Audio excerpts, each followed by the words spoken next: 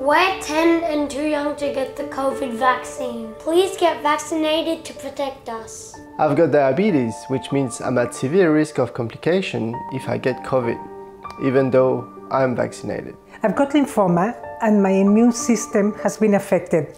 Although I've had the vaccine, I'm not completely protected.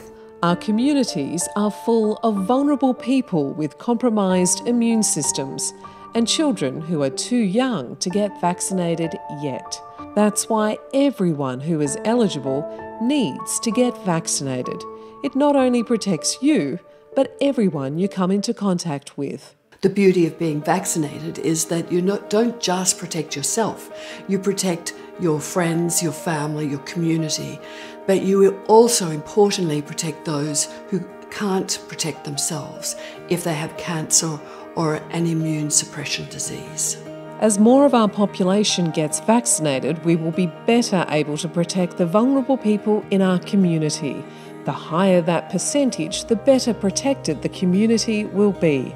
Combined with physical distancing, mask wearing and contact tracing, research shows it should reduce transmission of the virus. Delta is the most infectious variant that we've ever seen before.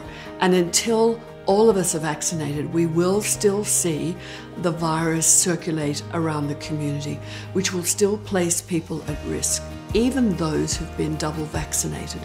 So we need as many people as possible, particularly over 95% would be great, and I think we can do that.